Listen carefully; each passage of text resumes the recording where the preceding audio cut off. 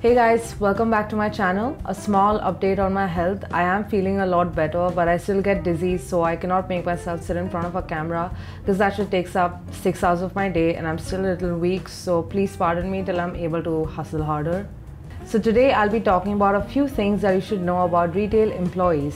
This is not a defamation video toward any brand or person, but just a space to state a few reasons why retail employees should receive a little more respect than they do. I was a salesperson myself at one point, but there are those who have been doing this for decades and still continue to work in retail. So I feel like they deserve a little bit of a spotlight, just like the brand that they work for do.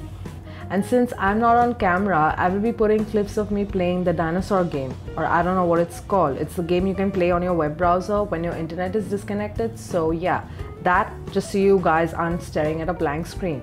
So without further yapping, let's get on with the video. Number 1, retail employees have nothing to do with sales or discounts.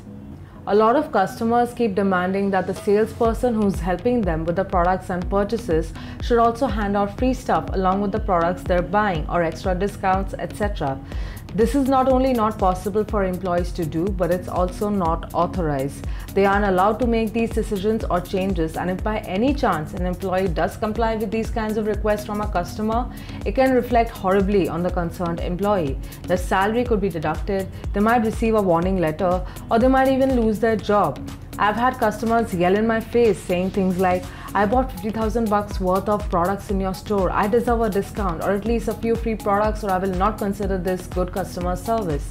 Well, Karen, yelling at the salesperson will not help you in any way, because discount rates and distribution of free samples with purchase is up to the CEO or the board of directors of the company, not the employees. They simply follow protocol and they absolutely cannot take executive decisions.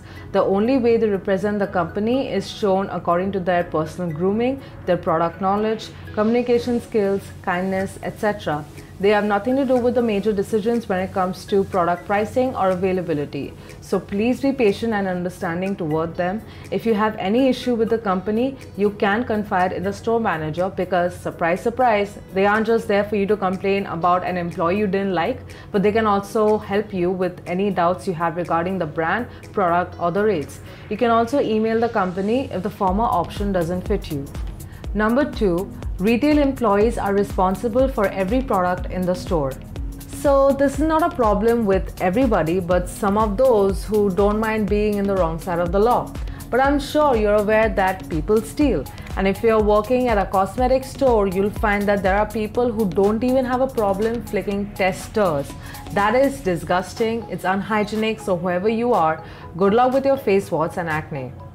I remember girls in my school declaring that even though they are against stealing, they wouldn't mind stealing from a high-end brand because they profit a lot anyway, and losing a few products wouldn't hurt the company. And at the time, I didn't think too much of it. But once I became a retail employee myself, I realized a very sad truth. Like the title says of this point, retail employees are responsible for every product in the store. It's as literal as it gets.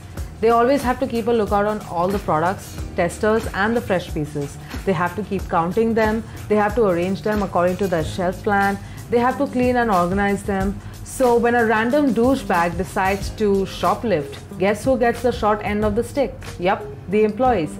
Let's say someone shoplifted rupees 5,000 worth of products from the store. Guess who has to pay back the amount to the company for their loss? Right again, the employees. Some companies are a little lenient and they divide the amount between every employee in that particular store. So for example, if there are 5 people working in the store, each of them have to give up 1,000 bucks.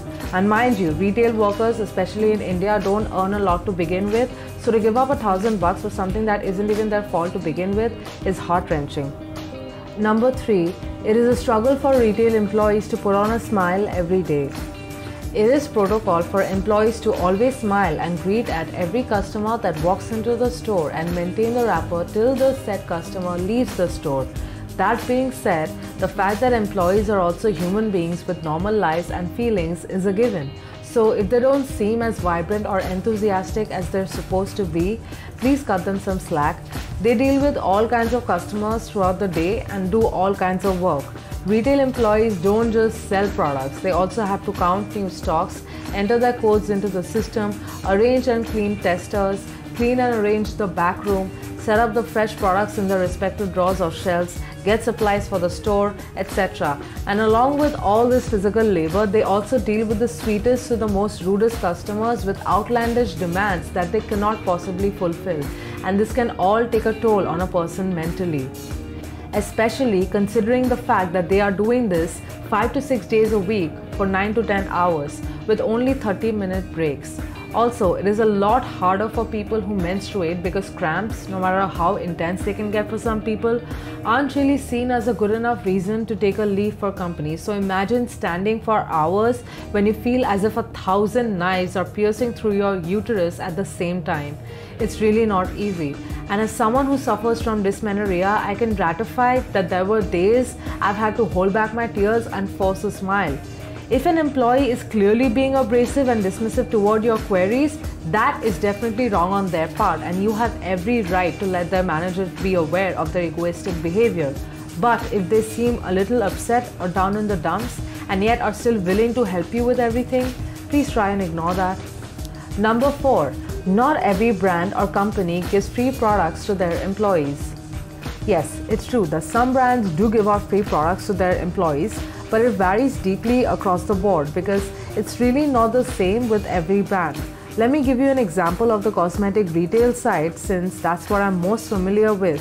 The authorized reseller Sephora gives free products to their employees, which they call gratis, which literally translates to free, and they let their employees choose between products that have been pre-selected by the brand for them to take home. And they do this once a month if I'm not wrong. I'm not sure, but there are tons of videos made by ex-Sephora employees that you can check out and you'll get a thorough insight.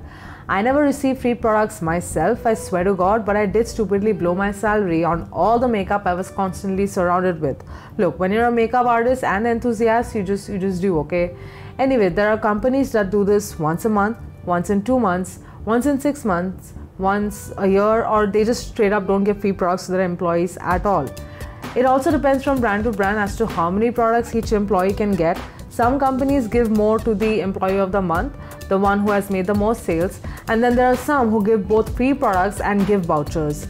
Usually the more expensive or high-end the brand, the higher the chance will be for an employee to receive gratis. But don't assume it's the same for everybody and then throw shade at them as if they're influencers receiving giant PR packages. It's not that fancy. And number 5, retail employees aren't losers for working in retail. There is a stigma around people who choose to work in retail that really should be looked into. Firstly, just because someone is working in retail doesn't mean they aren't talented or efficient, which by the way is the stupidest thing I've ever heard to begin with. They are probably one of the most efficient workers, if I may say so myself. Like I've mentioned already, there's a lot of hard labor involved other than just the sales pitch. Also, a few people in my life have always scoffed at the idea of me even considering working in retail because to them, it's a job for people who come from underprivileged families. And that is a very close-minded approach to jobs that you benefit from at the end of the day when you walk into a store and make a purchase from these very people whom you are frowning at. Because not everyone who works there are high school or college dropouts coming from families with limited means. For example, I come from a fairly well-off family and I still worked in retail, and it was truly an eye-opening experience for me because I got to see things from the other end, and it made me respect retail workers a lot more than I did before.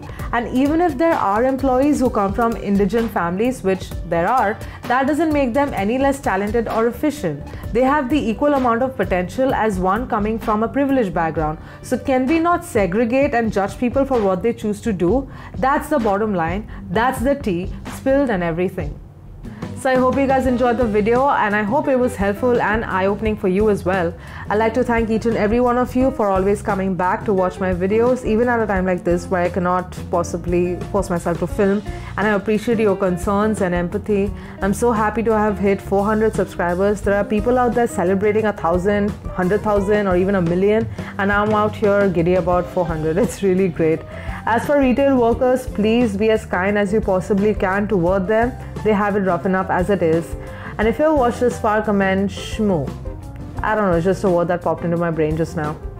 Like this video if you liked it, subscribe if you haven't already, and I'll see you guys on the next one. Bye.